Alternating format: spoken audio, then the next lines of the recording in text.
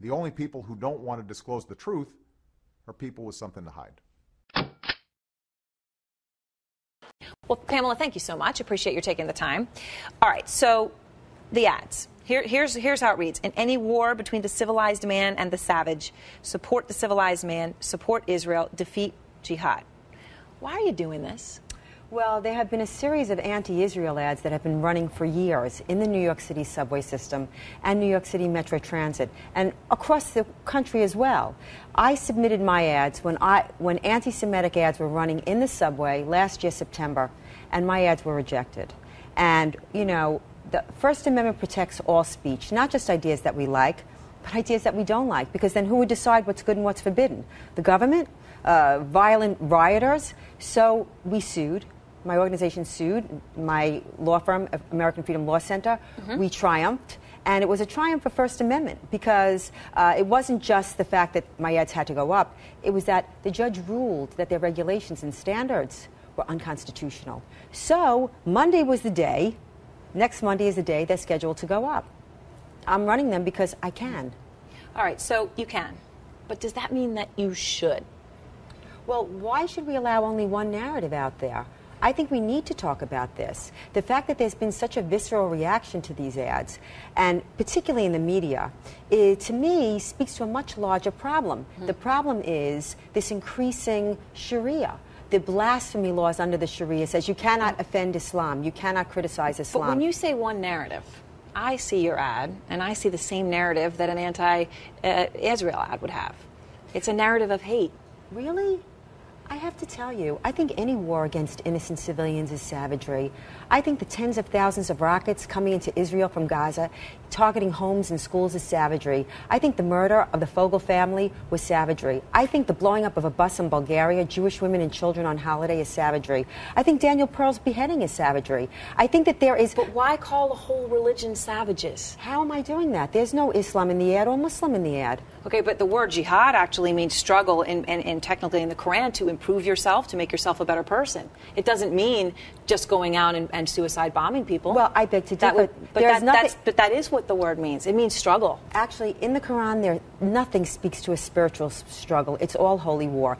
And the jihadists that are committing jihad are citing Quranic chapter and verse as a holy war. And they may be, and I don't think that there's anybody in that religion, right, the people who would say, okay, I'm all right with that. The vast majority of Muslims would say that our religion is a religion of peace and tolerance and love, just like Jews would say, or Christians would say. But Christians are not beheading people and slaughtering people in the name of Christ, and Jews are not doing it in the name of Hashem. There is a faction.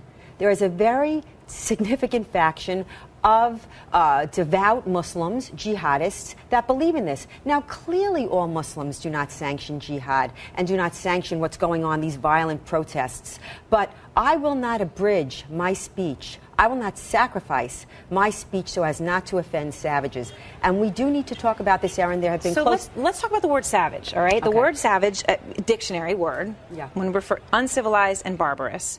Obviously, over history, this has been a word that has been used in very, very racially negative terms about African Americans. It's a word that is, I think, fair to say, people feel is very negative and derogatory. So why did you choose to call them savages? Because any war on the civilized man or innocent civilians is savagery. And you're accusing me of thought crimes. You're implying, you're twisting the message. There's a misinterpretation here. Any war on innocent civilians is savagery. It is a word, it is a dictionary-defined word. I frankly cannot cotton to this twisting of the word that it means something else. I meant what I said, and I stand behind it. There had been over 20... What you said, though, was you're doing this because you have free speech. No. And just because I can come out and say all kinds of things about somebody because I can say it doesn't mean that I say it. That's what I'm saying. But I don't think my message is controversial. There have been close to 20,000 Islamic attacks since 9/11, each one with the imprimatur of a Muslim cleric. We need to be able to discuss this thing. This doesn't mean that all Muslims subscribe to this, but there is a problem. And part of the problem is you can't talk about it. Look what's happening. If it's not my ad, then it's a Danish cartoon. If it's not a Danish cartoon, it's a Swedish cartoon. And now it's a French cartoon. And if it's not a French cartoon, it's a YouTube clip. And if it's not a YouTube clip, it's What did you think of the movie? The trailer, did you see it? I didn't see it. You didn't see it? No. Why would I see it? I don't know. I mean, you're someone who in the past has obviously taken on this issue. Obviously, you did not support the mosque near Ground Zero. No, because it's along with actually Steve Klein, a man who was a consultant on the innocence of Muslims, along with Nikula. I don't know Steve Klein. I don't care. It doesn't matter. This is freedom of expression. This is freedom of speech. It protects all speech. You don't like it? That's fine. You don't have to like it. But to try to bridge my speech is imposing the Sharia. You're imposing the blasphemy laws on a free society. Well, whether I like it or anyone likes it isn't necessarily the point. The point is, if your goal is to try to create tolerance and deal with some of the hate and horrible acts that have happened, is your ad the way to do it? Yes, we have to increase awareness on imposing the blasphemy laws in the West. And my way, there's no tolerance on my side. I don't want to kill anybody. I mean, there are things I see that get me very angry, but I'm not going to go out and burn embassies and kill people. I'm not going to do it. What if someone was hurt because of your ad? I'm not responsible for other people's actions. It doesn't make any sense. It's like a man going in to his bedroom and finding his wife with a man, and he kills him. He was very angry. He was very offended. Oh, he was? Okay, then he could kill him. I am not responsible for anyone's actions. And worse, I think your position is emboldening Islamic terrorism and emboldening extremism because you're sanctioning it. You're sanctioning the motive. No, I don't believe that I'm sanctioning it at all. But you are, because I'm the problem. You're blaming the victim. I'm not the problem. How are you the victim? Because you're killing the messenger. Messenger of what? The messenger that we need to increase awareness of these attacks that have been inspired by jihad. I think the world is acutely aware of those attacks. Oh, I don't think so. The media refuses to talk about it. And when I do talk about it, we're marginalized. You must not be a CNN watcher. I've been wall to wall for the past week. The perception in the media in terms of jihad clearly is one that's couched in silencing the voices of freedom. Look at this ad. There were hundreds of thousands of dollars worth of anti-Israel ads across America. Nobody said boo. How come you didn't have the people on that ran those anti-Israel ads? Not one, but two in New York. I have to say, I am not familiar with those ads, but I want to ask you something important. But you see, from both sides. But you're not familiar with those ads, which tells you that there is a systemic, institutionalized, A, anti-Israel bias in the media, and B, this... Well, I have to say, I love visiting Israel, and I love visiting across the Middle East. I would certainly not... I'm not accusing you of anti-Semitism. I'm pointing something out to you. Nobody talked about the ads. It wasn't just you, Erin. Nobody talked about the anti-Israel ads that were up on New York City Metro and that were up in New York City subways. The one in New York City subway was urging the end of U.S. aid to Israel, implying that U.S. aid to Israel was an impediment to peace, when in fact U.S. aid to Israel is an impediment to the annihilation of Israel. But nobody said anything about those. They were vile. That is an interesting political conversation on aid to Israel and what it is and what it accomplishes, and a topic for a separate thing.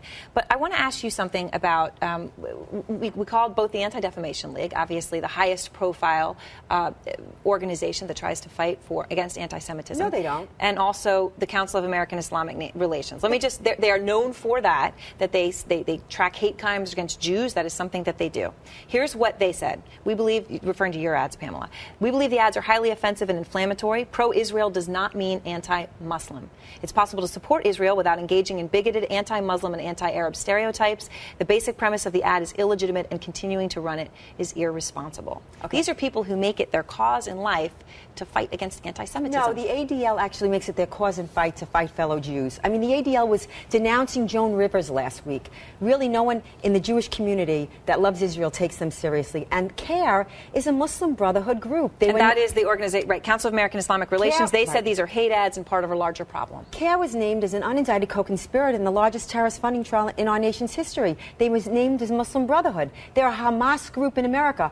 Hamas is, the first paragraph of their charter calls for the annihilation of Israel. Is CARE ever going to support me and support freedom? Of course not. They're not. To me, they're not a legitimate group. To me, they're a subversive group whose stated goal, according to an internal captured document in the Holy Land trial, was to eliminate and destroy Western civilization from within. So that is a compliment. Seriously. Okay, let me ask you about this issue about savages again, because I think that is part of the problem here. At least when people look at that ad, it is a word chosen. Will you admit this, to make people recoil and pay attention? No. To perk up and say, look at this. No, it's an accurate word. The definition of savage works, because any war on innocent civilians is savagery. Would you call those that beheaded a colleague, Daniel Pearl, savages? Would you I would call them them murderers? You wouldn't call them savages? I would.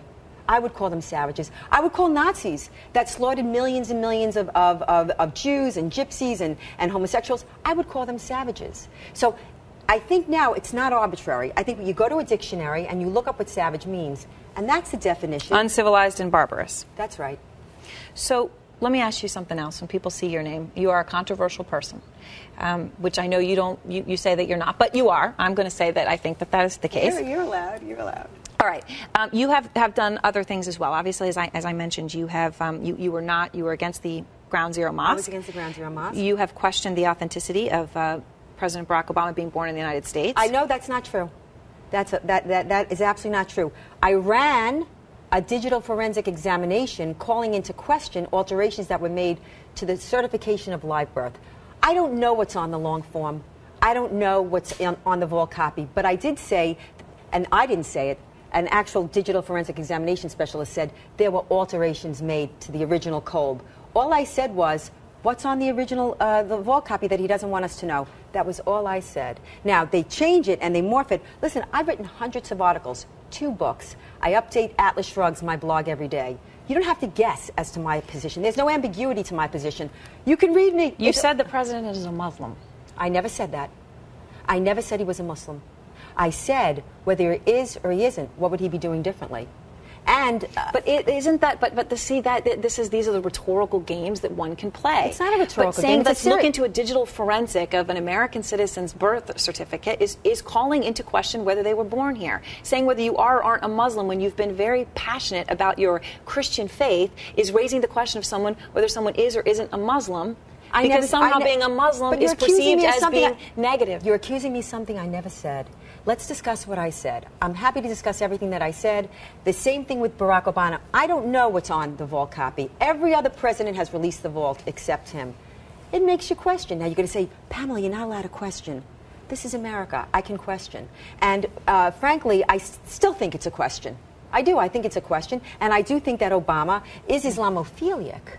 Yes, that's what I've said. I didn't say he was a Muslim. There's no way to know what's in the man's heart, and frankly, by their fruits you shall know them. So we know him. I don't know what's in his heart, and I don't care. The Center for American Progress calls you an Islamophobia grassroots organizer. Yeah, and American Center for Progress is a uber left-wing, Soros-funded, subversive organization. I mean, these are not legitimate organizations. If you're a rational, thinking person that loves individual rights, that believes in individual rights over statism, that believes in individual rights over collectivism, I'm sorry, but these are not legitimate organizations. Who are you going to vote for?